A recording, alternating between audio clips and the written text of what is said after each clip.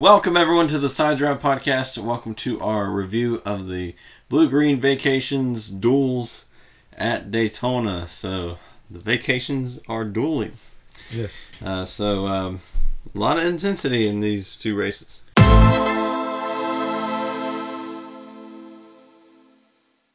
Yes, I mean, the duel is always fun to watch. You know, sometimes it's kind of quiet and calm. Sometimes you get a lot of wrecks. So this one, you know, we didn't have a lot of wrecks, but there was a lot of moving around and real fun to watch.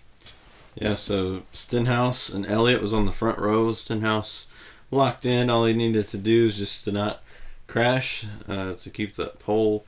But he was going for the playoff points or the stage points that was awarded to Yeah, he had a very strong car. I mean, he can maneuver really good in the draft, and I mean, it's gonna be fun watching him in the 500. And he was showing up Roush for just taking him out, you know. So Sorensen, Suarez, and Fincham, they were all racing each other to get into the 500. They were the open cars, whereas Justin Haley, he was already locked in. Yep. First off, it would be pretty intense. Double file racing, sometimes 3 wide. But it would take a while until that train would form. I believe it took 10 to 13 laps, somewhere in there. We had that train, and then around lap 23, that would be when the Chevys would take their pit stops. And lap 24, the Toyotas would go the lap after. And so, only problem on that one was Mark Truex Jr., Christopher Bell coming down pit road. Truex misses his pit stall, and Bell, his first ever Cup pit stop, goes like this, accidentally spins Martin Truex Jr. Yeah, I mean, he really wasn't expecting Martin Truex to stop like that, and you know, Bell didn't make the rookie mistake. It was Truex, so yeah, Truex, he had to back up into his pit. I mean, these pit roads is kind of hard, and trying to remember where your pit stalls are, and that's when you spotter really comes into play. Say, whoa. Toyotas have been having trouble with their pit stops. Yes. Worked out for Eric Jones, but did not for Martin Truex Jr. Then around lap 31, that's when the Fords decided that they was going to pit, but did not work that way. There was miscommunication. They caught Daniel Suarez, who at the moment was in the 500, but he was by himself. He needed draft help. The Fords came by, and he tried to get in line with them, trying to get in the middle so he wouldn't lose them. But Ryan Blaney did not know that the Fords were pitting. And I'm assuming Brad Keselowski didn't know either, because he threw the hand out very late, and that caused Suarez to retaliate in terms of, getting out of everyone's way. And then Blaney was like, "Oh crap, we're pitting," and then they collided. Yeah, Suarez is just trying to turn to the right, and Blaney's already there. It's very unfortunate for both of them, really. And it wasn't Blaney's fault. Yes, so Blaney, he took the blame, said it's his fault. It took Suarez out of the Daytona 500, but I believe it was just a racing deal. The spotters needed to communicate a little more, or somebody just tell somebody, hey, we're coming to pits. Yeah, whatever chat room they had didn't work that time. Yeah, so I'm going to hate for Suarez not be able to make it to the 500. But I bet Todd Gordon tried to talk to Joey and tell him. Yeah, so, work out all that now instead of Daytona 500 comes around and you wreck out of that. So, Ryan Blaney, I know he finished very decent. So, but he is going to go to a backup car, so he will have to start rear of the field. That would be bad for you and Randy. Yes. But he can still make it. I still believe he's going to win it. Your fast picks come out tomorrow. Yes. You just let them know who you're picking. So. Sorry. Oh, wow. Sorry. Teaser! No. It's a little hint of Okay, so picking. It's pretty bad when we record one video. Yeah, before so, the so. It's kind of hard to do it. So the pit stops after the yellow, Denny Hamlin had some sort of window net issue. I believe they got that all fixed. Clint Boyer, Busher, Blaney, and Joey Gase, they would be penalized for pitting too soon. That was because of Ryan Blaney and Suarez wrecking before everyone got down to the pit lane. But yeah, I believe the Fords have been all right if that didn't happen, because they was really on the bottom. They was really tucked up together and picking up some time and speed on the rest of the field. If they went to pits, they'd been 4 or 5 seconds ahead of them probably. And then the rest of the race, it was a battle between Logano, Stenhouse, Austin Dillon, but with the help of Eric Almirola, Joe Logano won the duel yet again. Yes, and I had him picked for the clash, and he ended up going to crash, and now he wins the duels. So he had to show you up. I'm like, dude, I picked you last week. No, just picking. But with that, Reed Sorensen made it in because Daniel Suarez, all that happened with him. So, little gift there. Little gift there. So, Duel 2, it'd be Alex Bowman and Jimmy Johnson on the front row. Then Kevin Harvick, he would lead the line on the inside, take the lead. Had some sort of a train, not a full train, but it was a train. Yeah, Matt Benedetto was really working with Kevin there and getting the Fords hooked together, and both of them come to the front pretty quick. Yeah, make your allies in the duels. Yeah.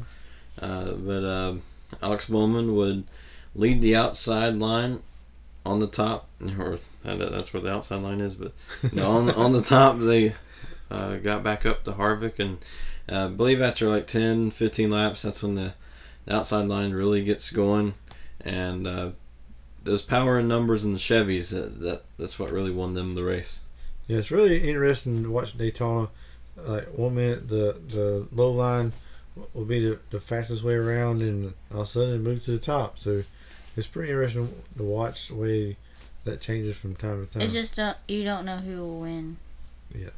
Yeah. So then that's when the train would happen on lap 17. And then again on lap 23, that's when the Chevys would pit.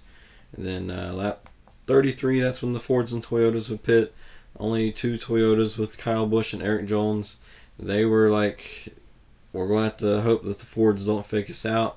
And Kyle Busch led them down the pit road on lap 33. No major mishap like what happened in Duel 1.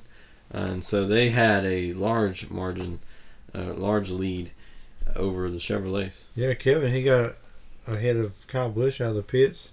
That really helped him keep the lead. And once they kept that little train of the Fords and the Toyotas together, that was pretty quick. And I don't think the Chevrolets would actually caught them. Yeah, I don't think so. I think that's how it would have finished if it was not for J.J. Yaley hitting the wall. That was because put a late block on Corey LaJoie, and nothing LaJoie could have done but to turn him, and that would be the caution. And then the next restart, Harvick led the train on the bottom, but the power and numbers in the Chevrolets, they got together, worked really well, got William Byron up to the lead, but then Harvick and Benedetto came back on the inside line, but that was disrupted because Jimmy Johnson trying to make a block on Kurt Busch, and that caused Kurt Busch to make a little bit of contact with Harvick, and that could have been way more dangerous. That really could have been really bad. It was like the big one in the making, but Kevin Harvick went below the yellow line to dodge that, and a lot of good driving by them. So it's a really bad move. I don't see what Harvick could have done in the last turn if they had anything for William Byron. Yeah, it could have been an exciting finish, but William Byron won by a large margin because they were like 3 wide back there, and it was a cool paint scheme by William Byron, especially under the lights. First win in the Cup Series. I know it's not, it's not actually counted. It's not a real win-win, but it's a win for him. Yeah, it broke the whole string of the Fords winning the duels now. So yeah, it would have been a complete repeat of last year's duel if they would have let Harvick win. But They've been pretty awesome. I like seeing that Harvick's car with the gray and the blue flames, and instead there's another flame car that won. Flames versus flames. And now Toyota's going to win Daytona 500. Yeah, so. Shut your mouth. I picked a Ford to win. Yeah, both races were pretty good.